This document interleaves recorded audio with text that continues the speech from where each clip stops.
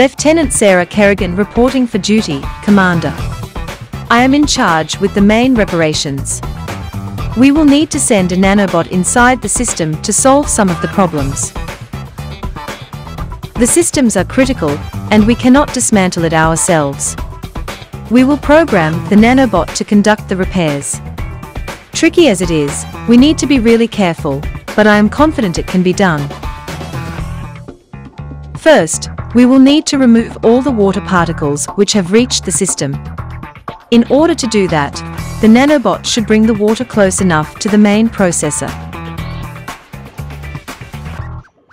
It is operating beyond 100 degrees Celsius, so this should evaporate the water easily.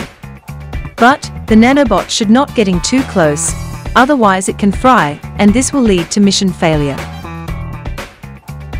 The final task is to restart the motherboard by placing the right contacts. The nanobot must place the proper material on the contact. Too light, it will not budge. So, we will make sure it goes well.